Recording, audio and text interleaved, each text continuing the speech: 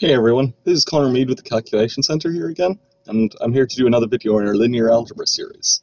In this video we'll be talking about the span of vectors, and how to identify whether a vector is or is not in that span. Okay, so here we've just got the definition first of all.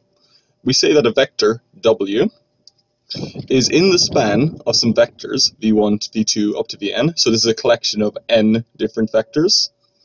If there exists a1 to an, some real numbers, such that W is equal to A1 times V1 plus A2 times V2 ... plus AN to Vn. Now you might know in your course that this thing on the right hand side is called a linear combination.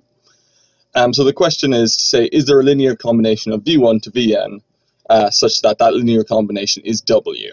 Okay, and so what this question might look like in practice is the vector 3, 2, 2 in the span of -1, 2, 4 and 3, -2, 5. So in this example we'd have this 3, 2, 2 would be our W, this -1, 2, 4 would be our V1, and this 3, -2, 5 would be our V2. And the question is, to write out literally, i.e., does there exist, and notice we have two vectors here, V1 and V2, so in our case n is equal to 2. Does there exist A1 and A2 such that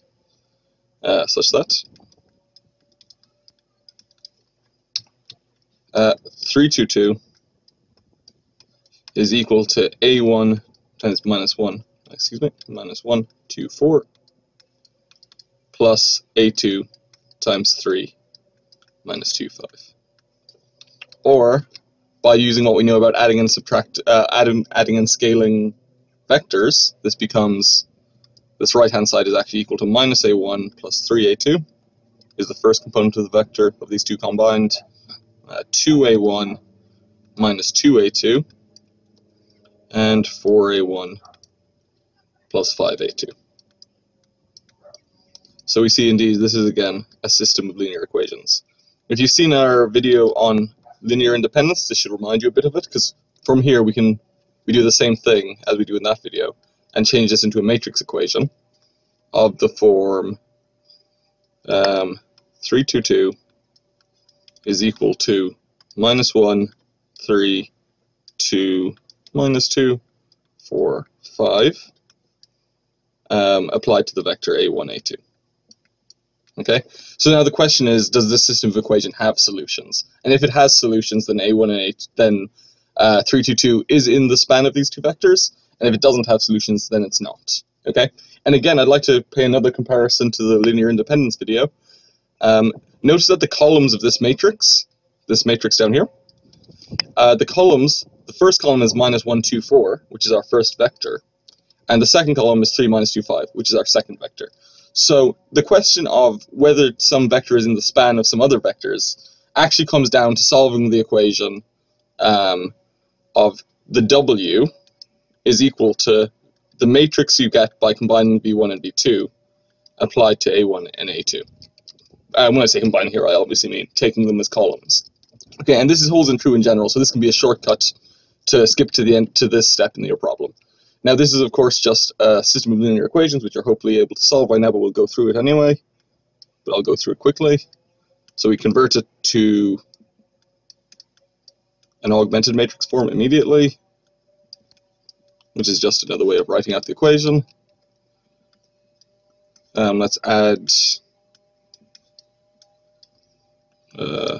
2 copies of row 1 to row 2, and 4 copies of row 1 to row 3. So 4 times this is 7. If it was multiplied by this before, this would be 14. And then notice that these last 2 rows are actually saying 0, 2, 0, 1, 2, and 0, 1, 2. So our last 2 rows are the same, which means this whole system reduces down to -1, 3, 0, 1, 3, 2, 0, 0, 0, because we just subtract rows here. And so this is looking like there'll be a solution. So And now we're going to subtract 3 copies of row 2 from row 3. From row 1, I should say. So we get minus 1, 0, subtracting off 6, so we get minus 3, 0, 1, 2, 0, 0, 0. And so we get out that A1 is equal to 3, or minus A1 is equal to minus 3, and A2 is equal to 2. And if we compare this to our initial question, if we substitute in A1, let's just do a little note here. If A1 is equal to 3 and A2 equal to 2, then what do we get? Then that first vector becomes A1 times minus 2, 1, 2, 4 becomes minus 3, 6, 12, and A2 times this is 6 minus 4, 10, and these are clearly equal to 3, 2, 2, as desired. So indeed, A1 equals 3 and A2 is equal to 2 is a solution. So the takeaway from all of that is that indeed, yes, our 2 vectors are in the span of this vector 3, 2, 2 is in the span of minus 1, 2, 4 and 3, minus 2, 5. Okay. So now we're just going to go briefly over into this example, which is a little more complicated, but we're going to take what we learned in the last one to go through it a bit quicker. Okay? So we worked out in the last part that to solve this question, we just need to check whether the equation where we put in, so we set up a matrix equation with a matrix given by the columns of the vectors that we're checking of the span. So these are the vectors, B1, B2, and B3. Applied to the vector A1, A2, A3. In general, this goes down to n if you have n vectors here. And you set it equal to 2, 1, 1, 0. Okay? So you get sent this W over here. And from here, we just have to solve this equation, which isn't too bad, even though it's a 4 by 3 matrix. 1, minus 1, 3, 1, 0, 2, 1, 2, minus 2, 1, 0, 1, bar, 2, 1, 1, 0. And from here, we just proceed with the normal Gaussian elimination to see if we get any solutions. 1, minus 1, 3, 2, none of this will change. Subtracting this off, we'll get 0, 1, minus 1, minus 1. Subtracting this off, we'll get 0, 3, minus 5, minus 1. And subtracting this off, we'll get 0, 1, minus 2, minus 2. Okay? That's subtracting row 1 from all the lines. Now we'll get,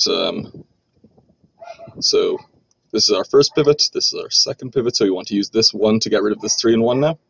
So you get 1, minus 1, 3, 2, that won't change. The second line won't change. 0, 3, 5. So how do we get rid of this? We'll want to subtract off 3 copies of row 2 from row 1. So what does that come down to? That will actually get us 2, minus 2, because subtracting off 3 minus 1s is the same as adding 3. And this is the same over here, so it'll be 2. And subtracting off here, we'll get 0, 0, minus 1. This will get 2, minus 1. And this will get 2, minus 1. And then we'll actually notice something about the last few lines. Let's make sure I got this right. Yep. And the last few lines will reduce down to a contradiction. Because this last line says 0, 0, if we divide across by minus 2 here, we'll get 0, 0, 1, minus 1. And we divide across by minus 1 in this line, we get 0, 0, 1, 1. And these two things can't be, well, to be out a little more explicit, this line then reduces to be clear what's the problem being foreseen here is that this last line basically says A3 is equal to minus 1, and this last line says A3 is equal to 1. And since both can't simultaneously be true, we've got a contradiction. But to do it out in a little more traditional manner of seeing how it's a contradiction, we just subtract row 3 from row 4 to get 0, 0, 0, 2. And since now we have 0a1 plus 0a2 plus 0a3 is equal to 2, there's no solutions. no solutions, which the conclusion to this would therefore be, if we go back to our original question, this vector 2, 1, 1, 0 is not in the span of these three vectors. Okay, so I hope that made sense to everyone. I'll see you guys next time.